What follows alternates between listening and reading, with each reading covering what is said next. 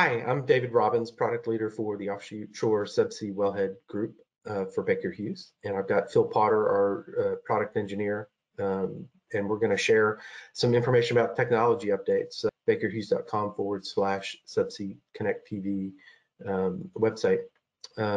Today we want to talk a little bit about the H-4FX. It's actually technology that we've rolled out fairly recently. But some people may not have heard about it. So Phil, just briefly, how would you define what H-4FX technology is? Yeah, thank you, David. So H-4FX really came around in the last couple of years where we've been continually evolving the performance of our wellhead, our subsea wellhead system in this case. We've been looking at opportunities to change materials, to change profiles, and we actually came up with an SFX wellhead system, which we'll actually discuss in another conversation. But the H-4FX, as we were improving our fatigue, we were getting closer and closer and closer to other, let's say, not limiting pieces of the equipment of the wellhead, but more about just encroaching right upon what the capability of the equipment could be.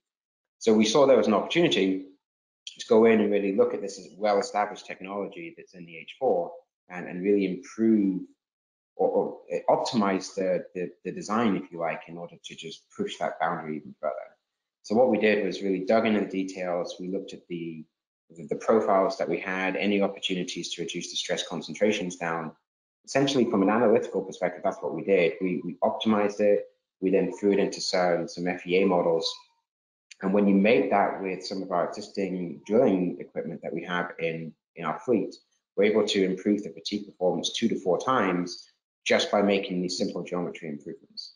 So whereas the H4 typically isn't a limiting piece of the equipment in our design, it was an opportunity to just really reset that benchmark, right, for the design, for the technology, and it's start to push that envelope again.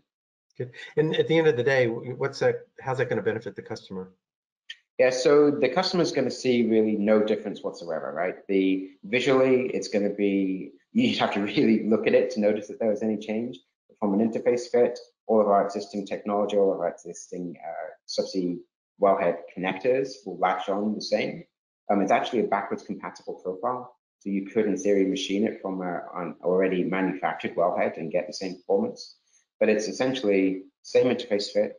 Structurally, we looked to evaluate some of the structural capability in the equipment, and it was shown to have like 99.98% of the actual capacity in the wellhead system. So it was, from a rating standard, it didn't change anything. So really, we are doing this as part of a standard profile on all of our wellhead systems going forward, all of our 27-inch mandrels.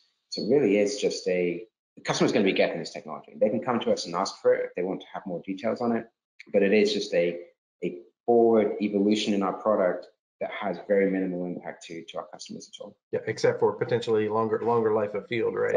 Exactly.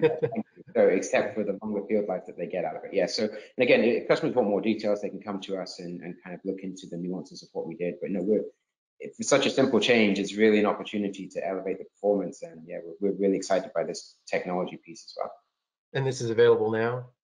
Absolutely, yes. So we've already been machining this on our wellheads. Like I mentioned, going forwards, this will be the standard de facto profile that we include in all of our 27-inch mandrels going forwards. So yes, it is available now. It will be included as part of the analytical analysis that we do. We're already using the SAF numbers in the FEA reports or fatigue analysis as well. So absolutely, it is out there and being used as we speak. Great. No, appreciate your time. Again, we just want to try to share some of the updates that we're trying to do to help move the industry forward. There can be more information you can find about this topic and other topics, again, on bakerhughes.com/subsea connect TV. Appreciate your time. Thanks. No problem. Thank you.